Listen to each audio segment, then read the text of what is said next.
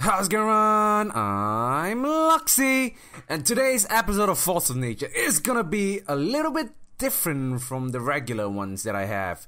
Today is gonna be just tips and tricks of Force of Nature that I picked up, and I want to share it with you guys because these are excellent. Alright guys, so if you're in the game and you just started out, you have nothing on you, and you don't know what to do, just know that if you press M, you can take out the map and you can see where you are, and there are lots of places. So what you can do is just click and drag and you can see your surroundings of where you're supposed to go or where you want to go.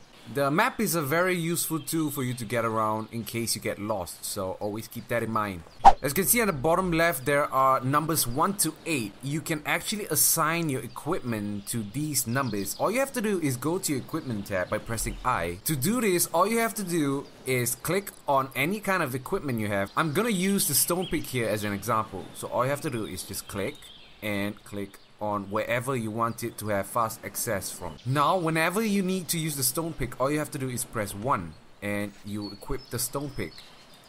So there you go. This allows for faster access to your equipment without changing it in your inventory every single time. Food can also be placed on your fast access bar so that you can eat them without any difficulty. Alright guys, if it is dark at night, what you want to do is go to decorations and build yourself torches. Torches are really important as they light up the night. It takes a while for it to get constructed, but once it's up, it actually provides a decent amount of light so that you guys can see. When you guys have access to portable lamps, do use them instead of torches, because torches do get attacked by goblins. As you guys can see, the goblin is attacking the torch right now, but they cannot attack the portable lamps. Both of them provide an equally good amount of light, but portable lamps are so much better because goblins don't attack them, and that is pretty awesome. In this game, there are 3 different kinds of soils. There is the clay, the sand, and the soil. So in case you're wondering how they look like, the clay is orange in color, the sand is white in color, and the soil is brown in color. All you have to do is take out a digging stick or a shovel, go right on top of them, and just hold the left mouse button. And the soil will start popping out. So all you have to do is just press the left control button again and you'll pick it all up. Let's say you're in an area that doesn't have clay around, but you have 20 clay in your inventory. So if you want to continue getting clay in this new area, all you need is 20 clay. Go to the decorations tab, scroll down and find clay.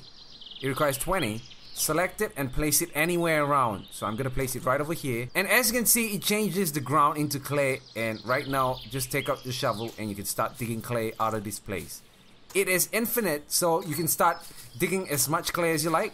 And this works for both soil and as well as the sand.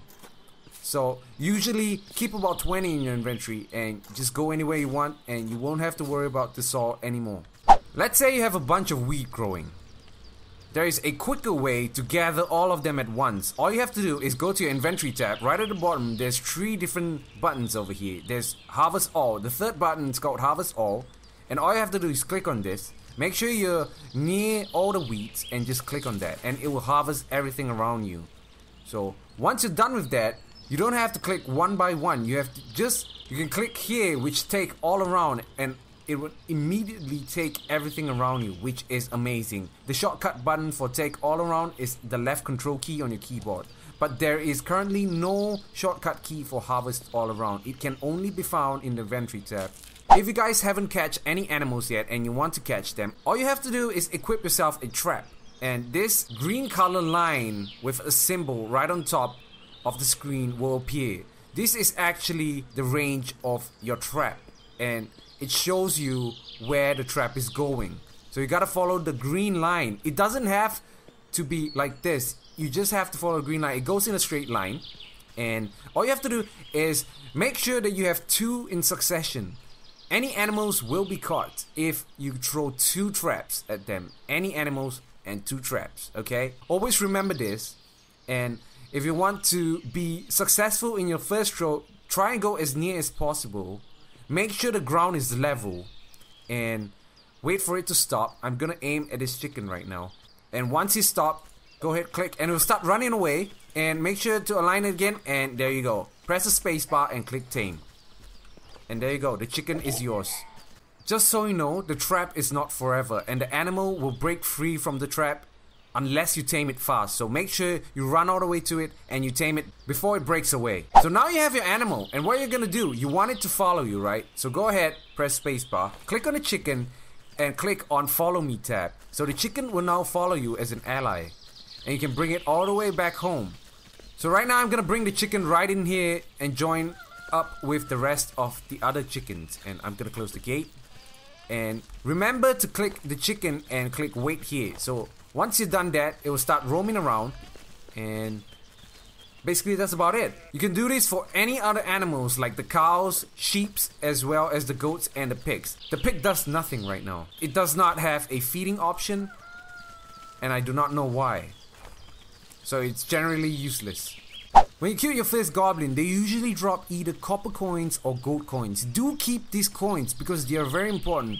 What they do is they can be smelted at the blast furnace into copper ingots as well as gold ingots. Gold coins especially, because there's no way to get gold ore, and the only way to get gold ingots is by gold coins. So make sure to keep all your gold and copper coins because they are useful in the future. Do not waste your time chopping this huge tree down, because I'm right now currently using the highest tier axe, which is the steel axe, and it has no effect on this tree. So I don't know why this is happening, but don't waste your time on this tree. Alright guys, there are two melee weapons that you guys can use. One is the sword and one is a mace. So there's a difference between the two of them. The mace always has a higher damage compared to the long sword, but its downfall is that you can't move when you're attacking. So I'm gonna show you guys right now how this works. Okay, so right now I'm gonna show you guys the mace. As you can see, once I attack, I can't move. My character just stays still, but the damage is quite high. But if I were to use the sword, I can attack and move back while I'm attacking. In my opinion, I feel that the sword would be better because it gives you a chance to dodge any incoming damage towards you. And that would be a pretty good choice comparing the two weapons. Because if you were to just stand there fighting like several enemies at one time and you can't move, you're gonna take a lot of damage, and that would be very bad for you.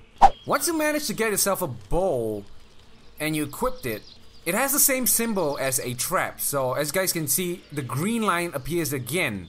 There is left click and right click. There's two kinds of damage that the bow does, a left click and a right click. So left click looks like this, and it's a lot faster, and right click looks like this. It has a slow animation, but it deals a lot more damage compared to the left click. So always use the right click whenever you are using your bow. So I'm gonna show you guys how to use a bow, a trick that I picked up. And this allows you to use the right click more efficiently. As soon as the arrow releases, change to your sword and change back to your bow. And that gives you a cancel animation technique which is really awesome. And it deals tons and tons of damage. So let me just show you over here. So okay, I just one-shotted him. Alright, we gotta find something a bit stronger here. So this is a real dangerous scorpion if you guys haven't seen before. It's very fast. So what you learned here previously is you're gonna right click. It takes a little practice. Release, change, right click, and release. So there you go.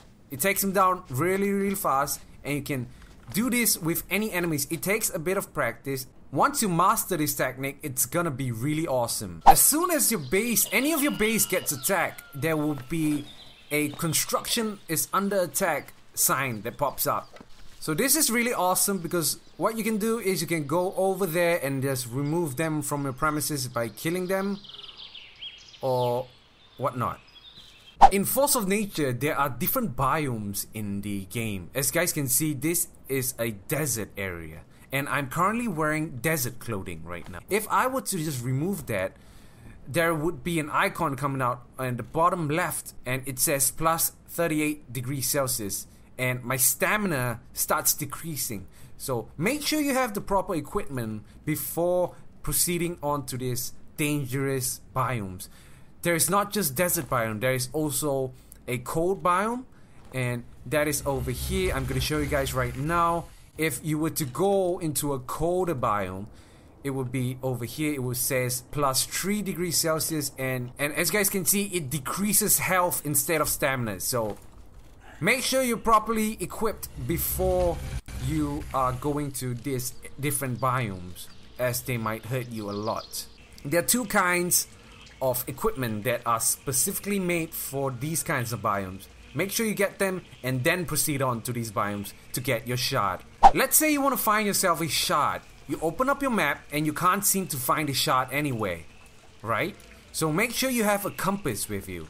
You can go ahead and craft a compass by going to your crafting table that you built, scrolling down, and you can find yourself a compass. This item will not be lost at death, so you can die as many times as you want. The compass will still stay with you. I have my compass over here. I'm just gonna pick it up right now, and as you guys can see, it's over here. Put it in the inventory, and a tab at the bottom left appears. It shows a compass and it shows a black arrow. Follow the black arrow towards your shard.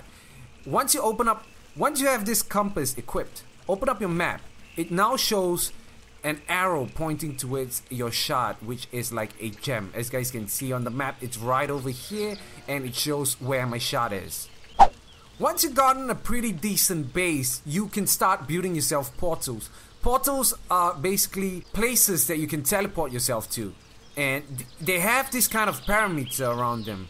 Look at this purple color parameter. This is the parameter of a portal.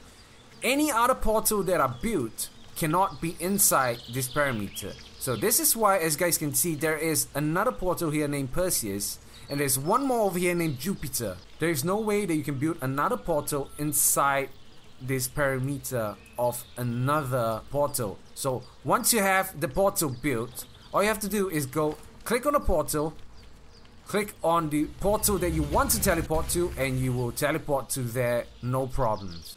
Alright guys, so that's basically most of the tips that I have for you guys. So if you have any questions at all, do leave a comment in the comment section below, and I'll try my best to answer them as much as I can. If you want to see more of them, do leave a like and subscribe if you're new. Luxi salute to all you guys, and I'll see you guys again soon.